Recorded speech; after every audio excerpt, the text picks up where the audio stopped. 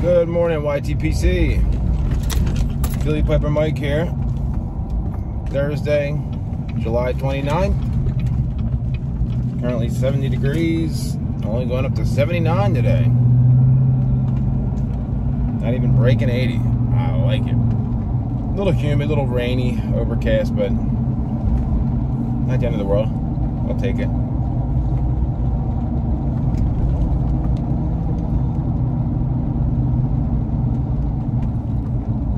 Today I am smoking my J. Mouton Canadian, sandblasted Canadian. I think that's a horn accent. Just super nice. Awesome pipe. Smokes like a champ.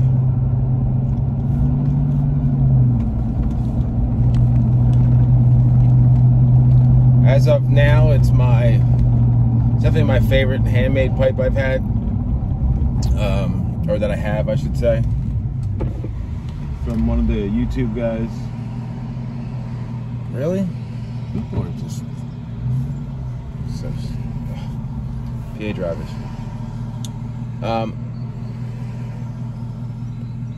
A lady just like flew by me, cut me off. I was trying to come into the lane just to sit at the red light. It's cool. Yeah, sitting at the red light, that was worth it. So anyway, it doesn't take long for me to leave my house and have some jerk driver like do something to me. I swear, I feel like it's every day. I don't like look for these things. They just kind of find me. I'm like a dumb driver magnet. So today I'm smoking some Cornell & Deal Speakeasy.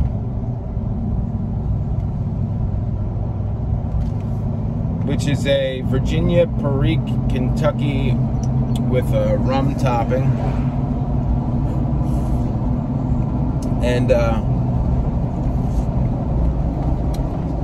I'm not normally a big fan of spilling my coffee everywhere. Real boozy or heavily topped with, you know, with some sort of alcohol blend, but this is done just right. It really plays well with the tobacco. It's real mild, and I enjoy it.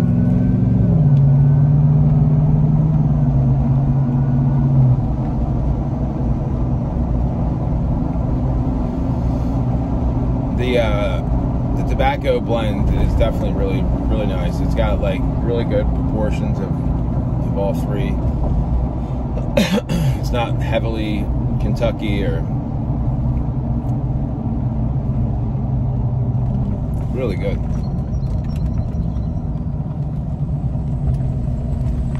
This is the second tin I've had of this. When I first got it a few years ago, I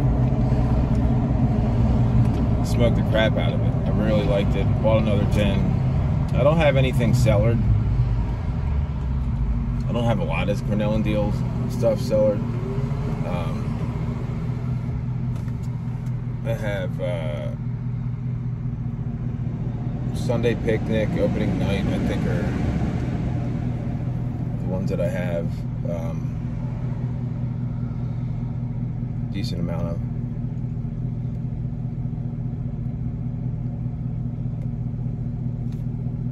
So I just I wish I could show you pics, but I'm not that savvy. I just commissioned a pipe from Ryan McCauley that combined two of my favorite pipes, my Castello Canadian and my Castello Stack, which has the military mount. And so it's a stack. It's a rusticated stack, pretty big bowl, probably a couple inches, and then it's got the oval shank, just like my Canadian does. And I saw the reason it even got me going on that road. Buddy Dan Seaman, he just had a stack made from Ryan. It was a smooth finish. It was drilled for 9mm. It's a beautiful pipe, and I saw that and I was like, damn. I'm like, I need one of them. Not smooth. I said, you know, a little longer, not smooth. You know, either rusticated or sandblasted. And Ryan was like, yo, you know, let me know. I'll get you on the books. And so I was like, you know, here's what I have this is what's in my mind. What I'm envisioning is, you know, the bowl of that stack with the stem of my Canadian, so like an oval shanked stack. I mean, when I say he nailed it, where do you see this pipe? It's better than I envisioned. It's like absolutely perfect, black rusticated, and we went with like a real bright stem. It's almost like a highlighter neon, like yellow. Looks really amazing with the contrast. I can't wait to smoke it. It's gonna smoke forever. It's just, the rustication is amazing. I had seen, you know, Dan has several of Ryan's pipes, and I definitely admired them. Most of them were on the short side because I think Dan likes, you know, short stubby pipes. But man, I'll tell you what, this won't be the last. This won't be the last. If it smokes half as good as it looks, it's gonna be amazing. So I can't wait to get my hands on that. And he made it so fast. I mean, he started it yesterday and completed it yesterday. I was just like blown away. Really nice dude. Super talented. You know, not overly priced. You know, I love supporting local, you know, smaller carvers. And the danger of that is just like Jay Mouton. I got one pipe from him, then I got another one, and I have another one I have in mind. I have a couple of Neil Monnier, the garage made pipe tool. I have a couple of his pipes. I have a Simon pipe. I have, who else do I have? I have,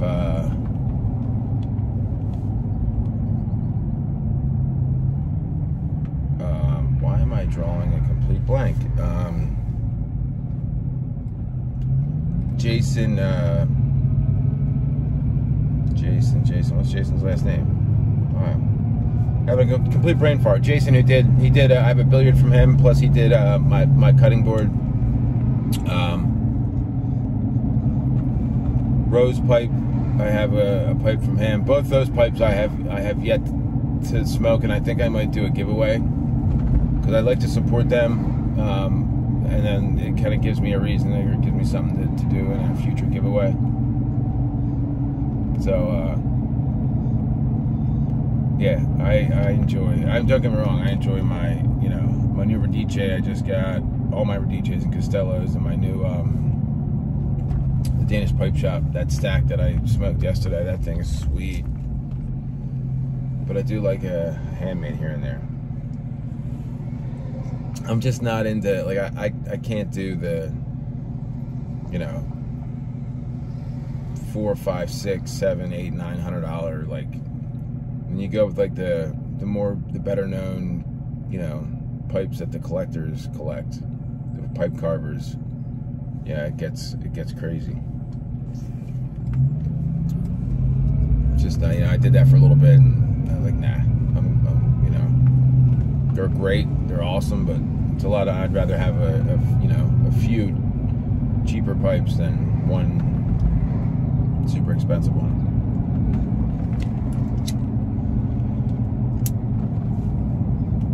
Back to the blend, yeah, it's real good. It's got a, like I said, it's not like overly boozy.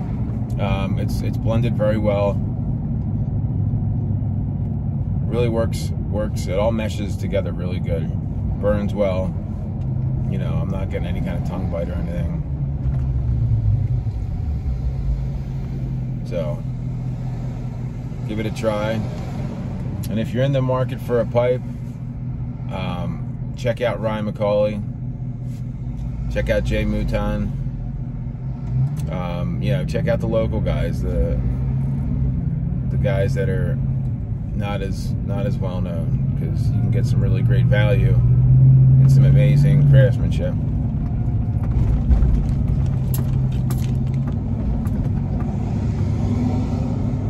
Anyway, well, I am just pulling up to work here.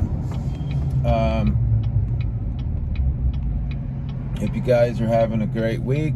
We're almost at Friday. Next week is I'm on vacation the second half of the week, so I may or may not be making videos. I'm not 100% sure. You guys have a great day. If you're you know, if you're coming up to a light and there's somebody at a driveway or a cross street, let them out. Just do the courteous thing. You know, you don't have to rush to go sit at the red light. You know, that 5 seconds it takes to be courteous and let somebody out isn't going to be the make or break. You know, you're not going to get there any quicker, and it has a chain effect. You know, you let somebody out, they might be having a miserable morning. You let them out, they get thanks. You know, you did me a solid. Then they do something for somebody, or let somebody merge in. Then it's just a domino effect. It's just way easier to be courteous and nice in this world than it is to be a jerk and be selfish. It's harder to do that. You know, it's way easier to just be nice and be courteous, and it's simple. Just do it. Anyway, and remember, the left lane is for passing. Have a great day, guys. See ya.